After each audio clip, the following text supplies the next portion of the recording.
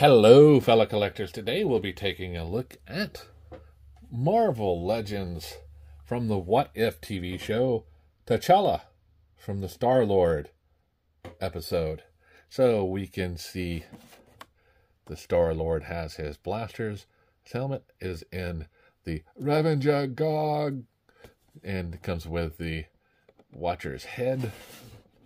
We can see the artwork from the episode. We can also see another part of the artwork, and we see the figures that come with the line to build the Watcher. And here we have the bio for the Star-Lord here. Please pause to read. Get as close as I can. There we go. And we see here on the side is the artwork again. So let's get this one weighed.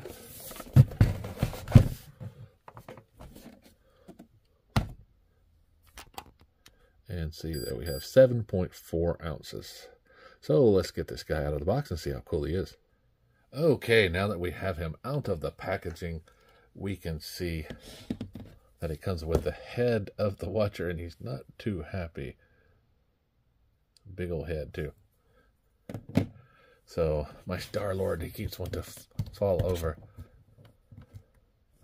So, he does come with two weapons that are molded instead of the red and the purple of the Chadwick Boseman character. Instead of Black Panther, the Star-Lord. So, if you haven't seen the episode, go watch it. And definitely go learn more about Chadwick Boseman. What a great guy he was. Definitely sad at his passing. So, as you can see here, we have a Star-Lord helmet. A little bit different than the Chris Pratt version. Like I say, it's purple instead of the red.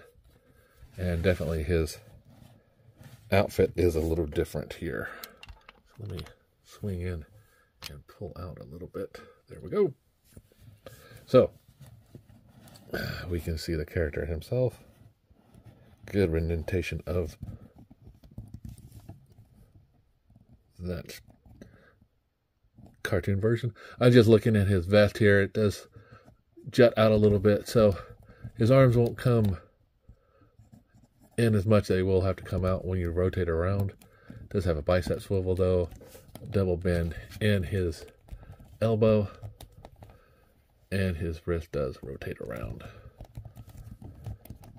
And his head does go up pretty good, and down, left and right without a problem. Now he doesn't have much of a bend, but he does have a ball joint, so he will be able to do some of that Abby crunch, and does rotate around at the waist.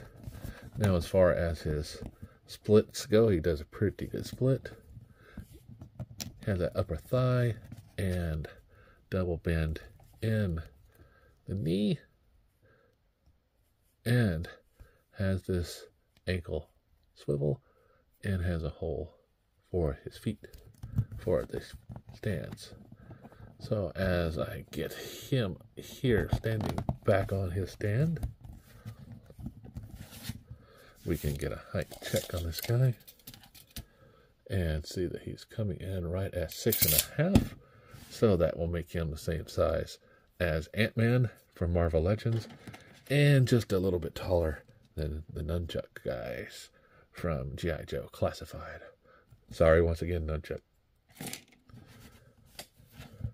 So if you are a fan of Marvel Legends, the What If series, the Black Panther, or Chadwick Boseman, you can head on over to Entertainment Earth, and I will include a link in my bio so you can save some money.